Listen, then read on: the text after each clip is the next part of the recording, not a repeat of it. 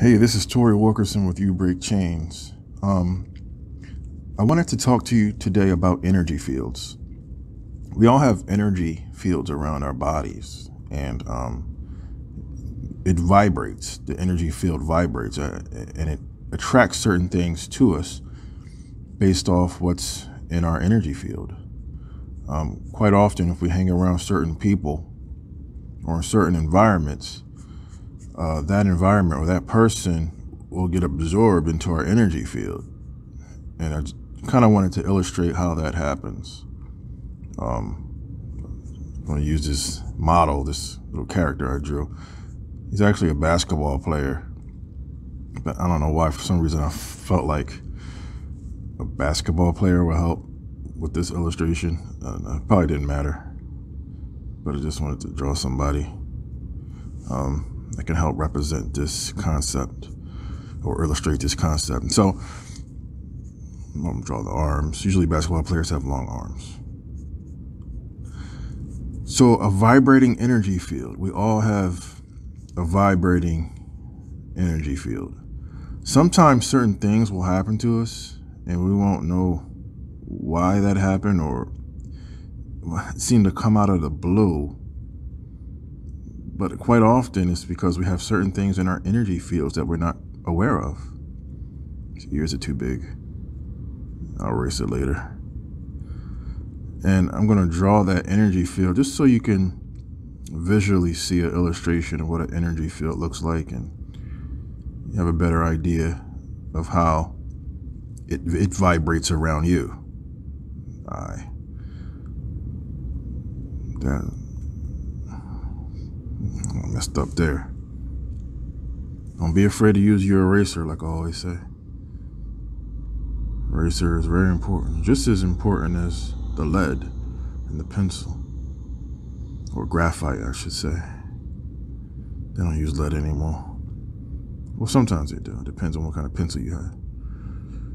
I digress. Anyway, a vibrating energy field.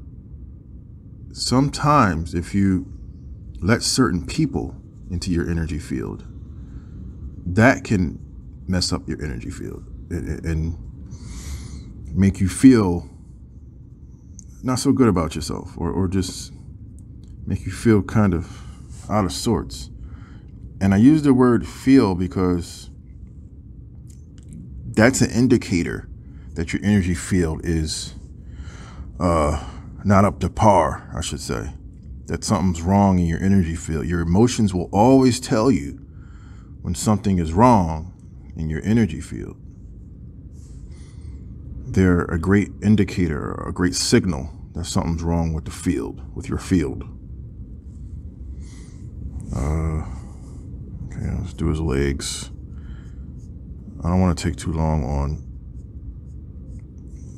this drawing, this model, because I'm just trying to illustrate a concept. So this video isn't so much about the drawing, but about the concept. But I want the drawing to look good too, so better take my time a little bit. A kneecap.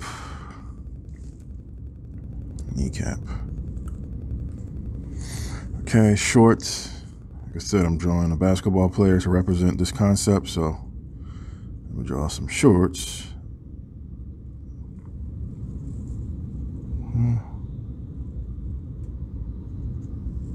Okay. What else? Maybe kind of put some shading here to show some muscle definition. Draw a sneaker. Sneakers can be challenging sometimes for me.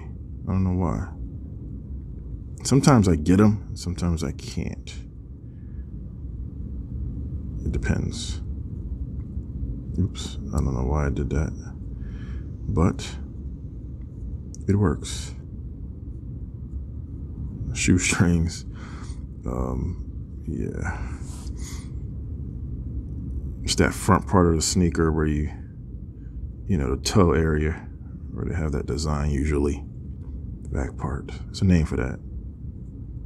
can't remember. Other sneaker. I'm going to get to the concept in a minute. I'm just trying to get through the drawing. These sneakers look bad. They look really bad, but I'm going to stick with them. I'm going to keep plugging away at trying to figure out if I can make them look better. And if I can't, then that's okay, because this video is about the concept, not so much the drawing.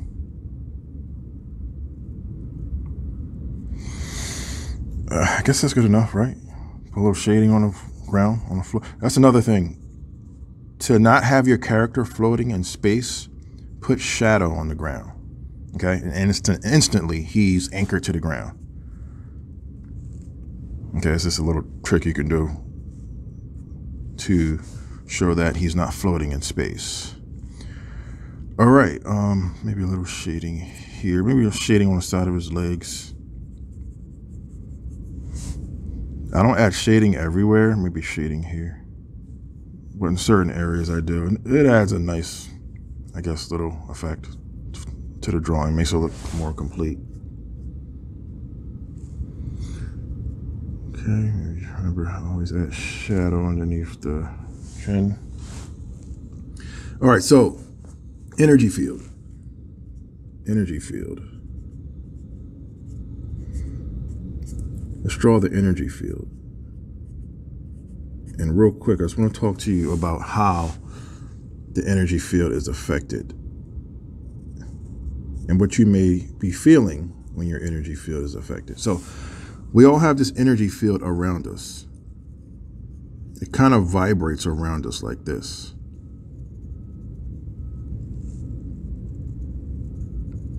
Okay, and this line kind of represents that energy field. It vibrates, and based off the level of vibration, it attracts certain things into our life, either good or bad. But it's always attracting. It's always attracting something into our lives based off how this energy field vibrates. And the higher the vibration, the more quickly something will be attracted into your life based off that vibration, if that makes any sense. So imagine these lines vibrating. And that's your energy field. It's constantly vibrating. Now, when you're in certain environments, you'll attract certain things into your energy field. Sometimes without even realizing it. It's like when you're hanging around somebody and they use a certain word all the time.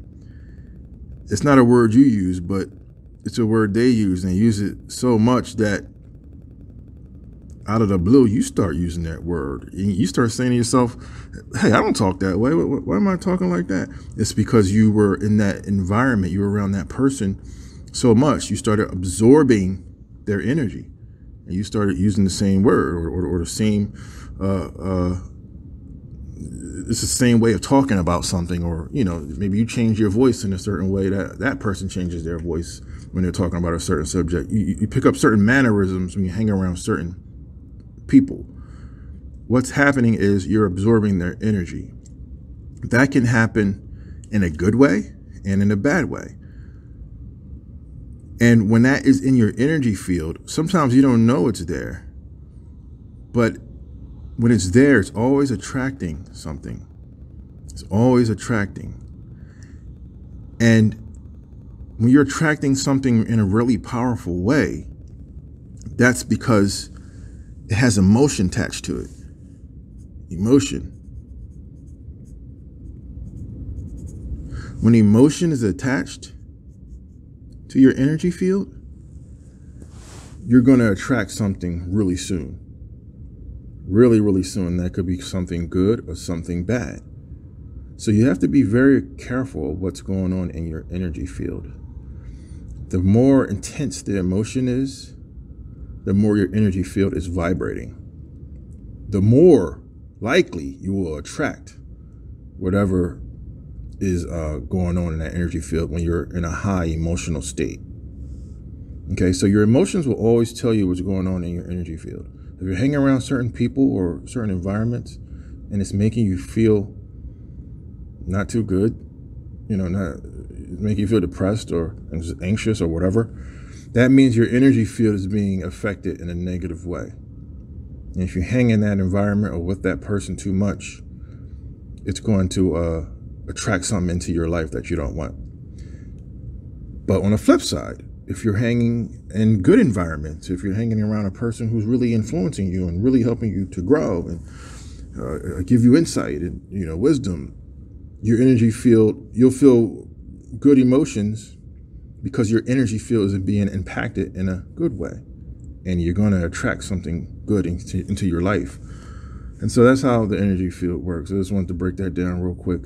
This is a long video. I don't like to take too long making these videos, but I felt like it was a important topic to talk about. We have to be careful of who we let into our lives because they can affect our energy fields in a negative way. But if somebody's going to affect your energy field in a positive way, then you'll feel positive emotions, and that's a person you want to hang around. All right. This is Tori Wilkerson with You Break Chains, and I'm going to make these things known to you. And remember, to have more, you must become more.